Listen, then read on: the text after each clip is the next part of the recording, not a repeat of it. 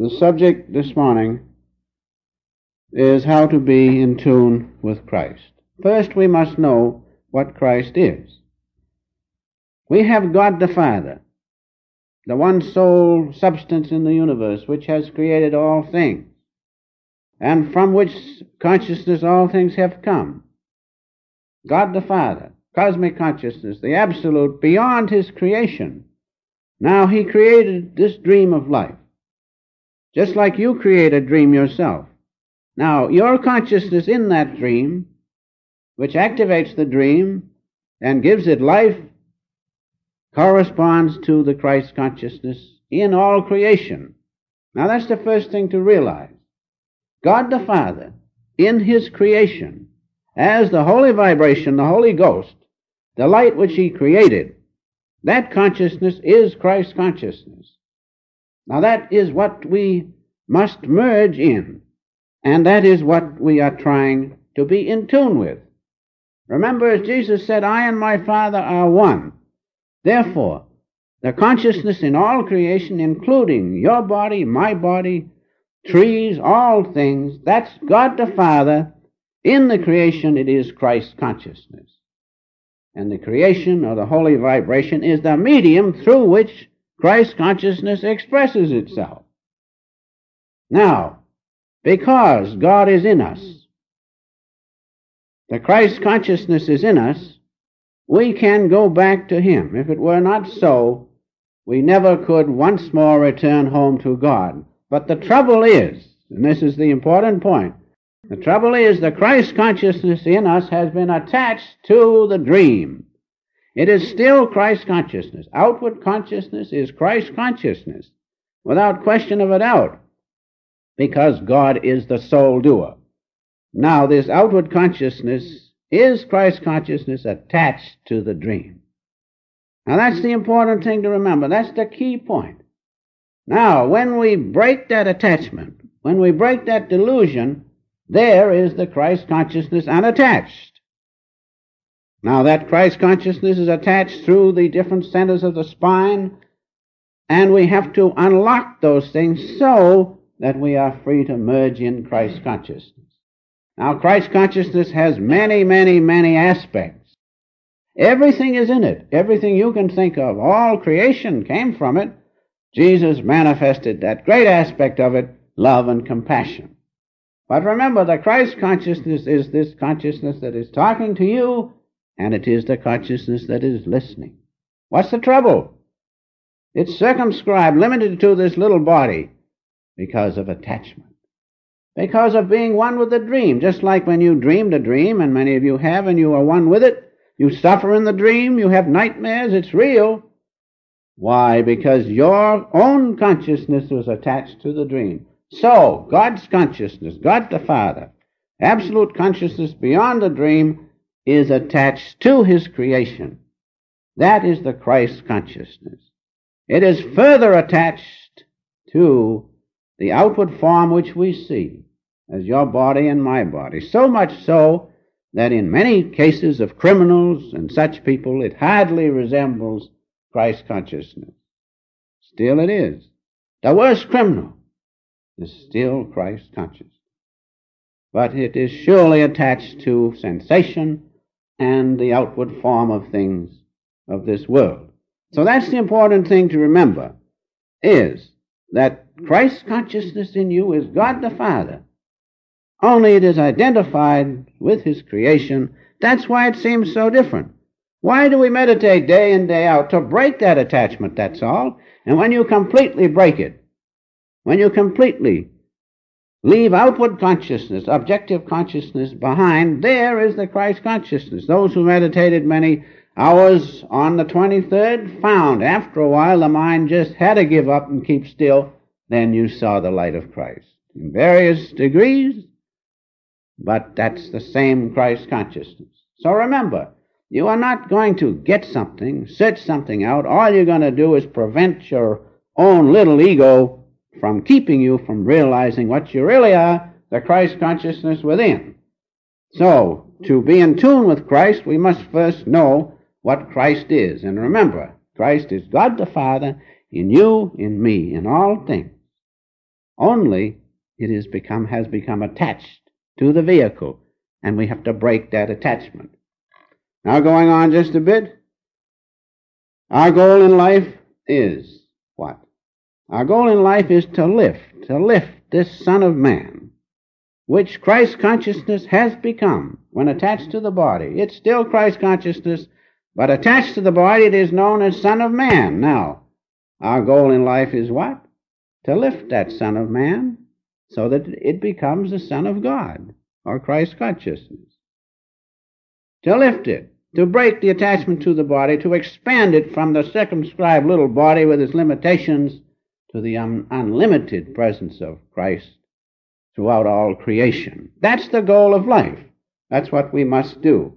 And if we do that, if we lift the Son of Man up, then what happens? Then we can express the divinity within us. Then we can be a true instrument of God. As it says in Ezekiel, He took me by the way of the east gate. In other words, the presence of Christ consciousness in that prophet lifted him up so he perceived the east gate at this point. He took me by the way of the east gate, and what happened? The glory of God shone all around. And I heard the sound of many waters. In other words, he perceived Christ consciousness unobstructed by outward consciousness.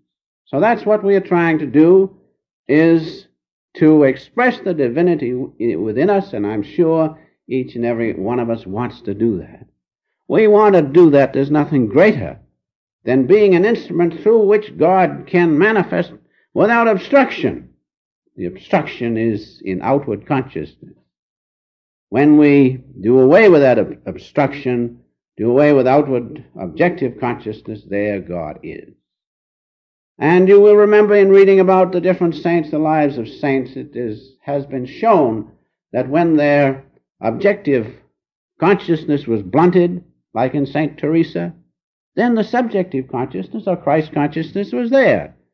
But I'm of the opinion, and I'm in favor of doing this without sickness and so forth, if possible, without having the body smashed and broken and beaten. Why not do it in a conscious way? God has sent the channel of the beloved Master whereby we can consciously blunt the outward objective consciousness. There we can perceive Christ consciousness. Many perceived it on the 23rd. Here in this church you had your meditation. There was the light of Christ. Why? Because we relegated objective consciousness where it belongs, away from what we really are, the Christ consciousness. So, if we lift up this Son of Man, if the Son of Man be lifted up, then we will know that we are not sons of men, but sons of God. That it is the Christ consciousness unattached which is the reality. And we read in the Bible, St. John, the 3rd chapter, the 14th verse. As Moses lifted up the serpent in the wilderness, even so must the Son of Man be lifted up. As Moses did what? As Moses aroused the spiritual consciousness at the base of the brain, the Kundalini power, as he lifted up the serpent in the wilderness, in the darkness within. When we first look, there is nothing but darkness.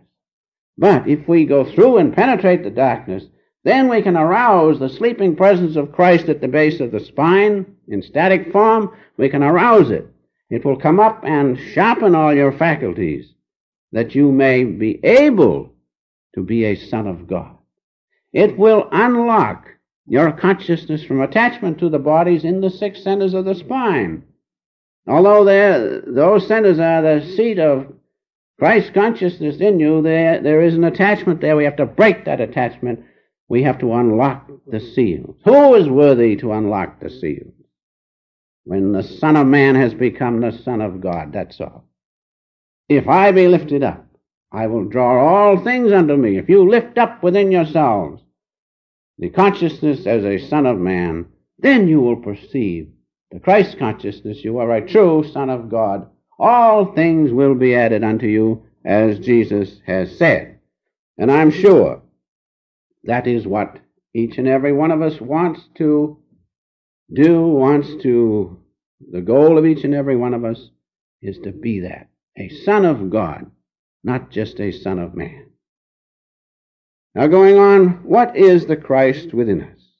I think that this question perhaps bothers some of us.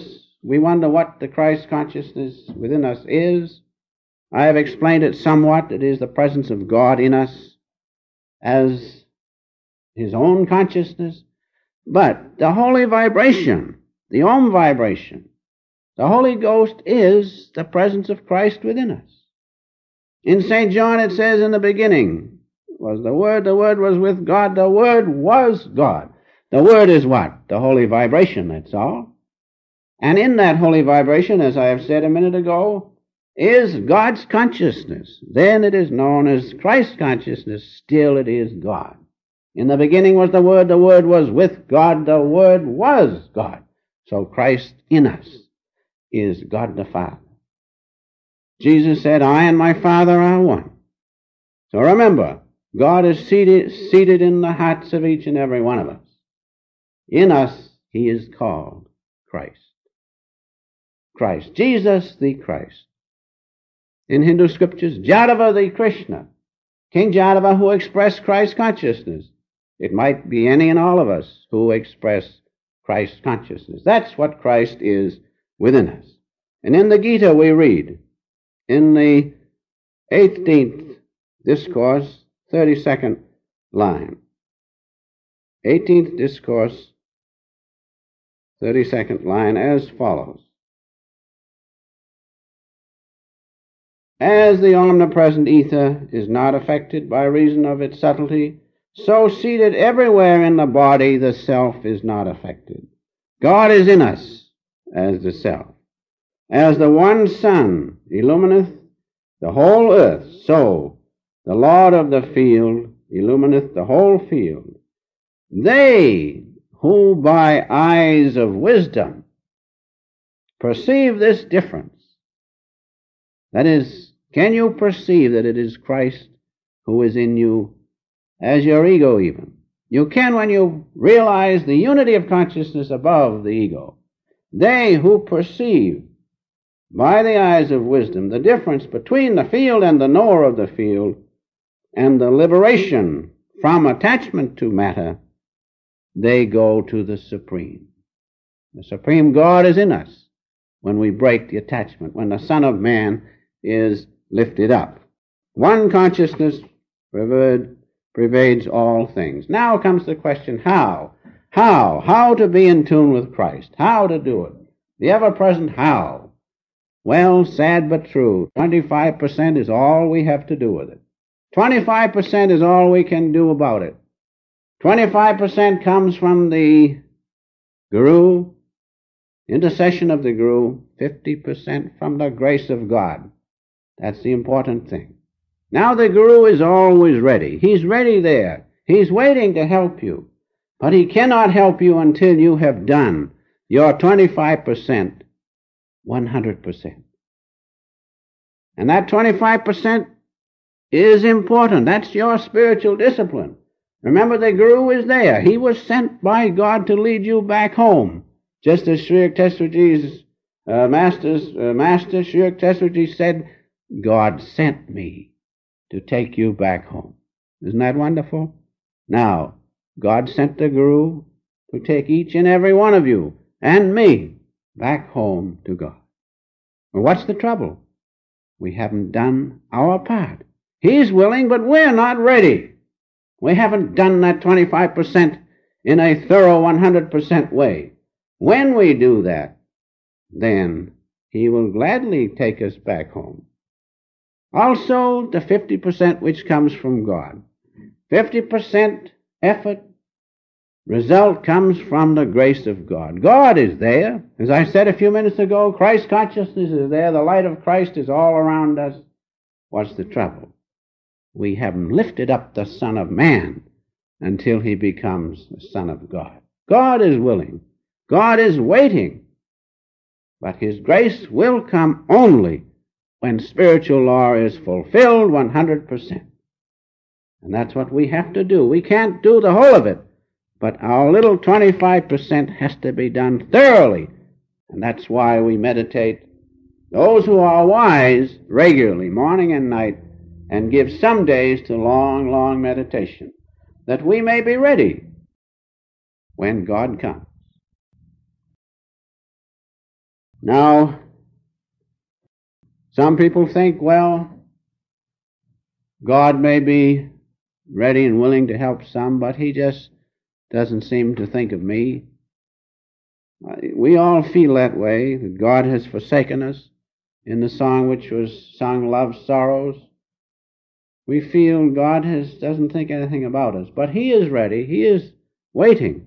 For we read in the Gita most beautifully, the same am I to all beings. Nobody has a corner on God, thank God. God is not partial, God is not mocked. The same am I to all beings. There is none hateful to me nor dear. Even the most sinful who worship me with undivided heart, he too must be accounted righteous, because he is Christ consciousness, even though he is the worst sinner. For he hath rightly resolved, speedily he becometh dutiful, and goeth to eternal peace. Know for certain that my devotee perishes not. No sincere devotee of God, who really wants Christ consciousness and keeps at it, will ever be forgotten by God. Such is God. And so we must remember that God is not partial. God is not mocked. If you don't do your 25%, you cannot fool him. But if you do it, you have nothing to worry about. In good time, he will come, and you will know Christ's consciousness. And so in conclusion, to be in tune with Christ means that the duality of our consciousness must melt in the unity of God's great love and presence. And only by so doing can we understand this dream of life. Only when you see the one unity of God's consciousness, his great light, then you can understand the duality. Then you can understand the dream. And we cannot understand the dream truly until that realization comes. When you see the one light of Christ, then you know that there is our common Father. Each one is a ray of that light. Each one is our brother or our sister. Now you can talk about that in theory, but when you see the light of Christ, you know it. You have realized it. And finally, remember this, and then I'm through, that to be in tune with Christ means that we must expand our consciousness from the little limited body with all its troubles and aches and pains and likes and dislikes and this and that and other things to the great light of God, which is above all those things. As the Master said, ecstasy is simply an expansion of consciousness from the narrow, little, circumscribed ego, bodily consciousness, to the great all-pervading love of the one Christ consciousness. Now remember one thing, if you forget all else, remember that the Christ consciousness is in you. And it is that same consciousness which expresses itself even in outward consciousness, even in worldly consciousness. It is still Christ consciousness. But you cannot enjoy it. You cannot appreciate it.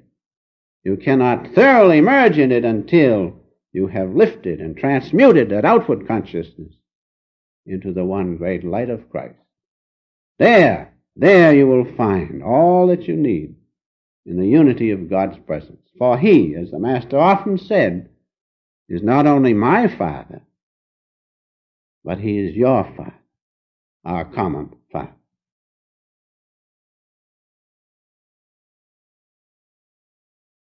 Let us meditate just a moment.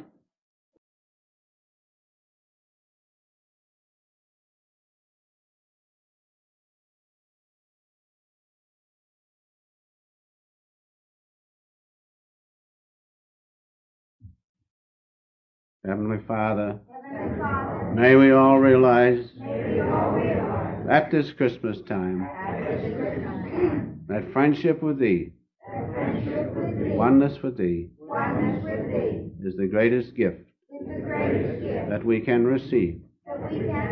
And we do, O Father, open our hearts to receive thy all-pervading love with one motive, to give to others, that they too may realize their oneness with thee. Bless each one of us, and above all, O Father, keep us steadfast, that we may remove every vestige of delusion which makes us believe that we are separated from thee. For we are not. We are thy children, one with thee. Om, peace. Amen. Now let us rise and sing the closing song, a song which the Master loves so much and which he used to sing a great deal at Christmas time. Sing it, feeling the great love of God in your heart.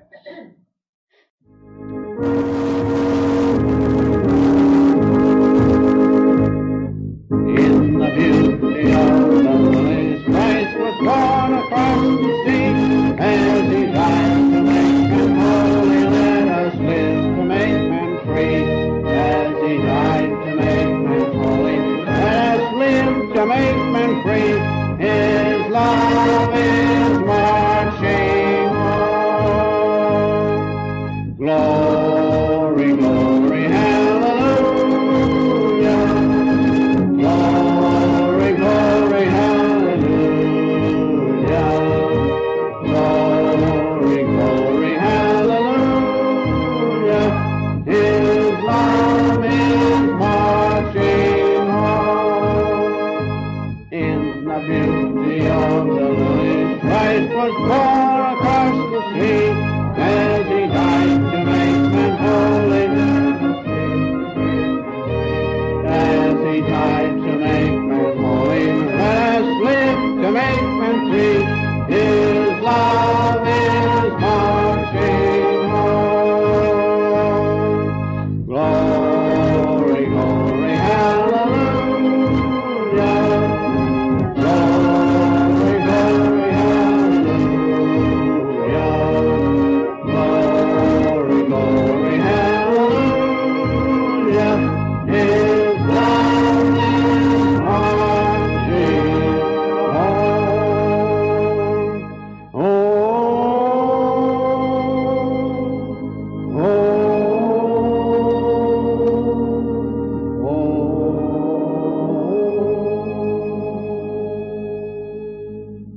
Raise a hand.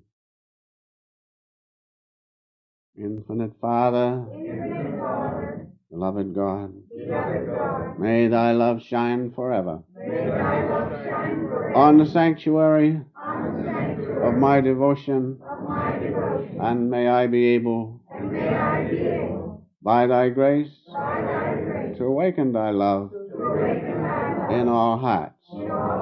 Make my soul thy temple. Make my heart thy altar. Make my love thy home. Always be with me, O Father. Be thou the only King, reigning on the throne of all my desires. I bow to thee, O Father. I bow to Jesus, to thee, Christ. I bow to the great ones, and with my love and devotion, on the altar of my heart, I bow to the beloved Master, the channel thou hast sent to lift me from darkness into light. Oh, peace, bliss.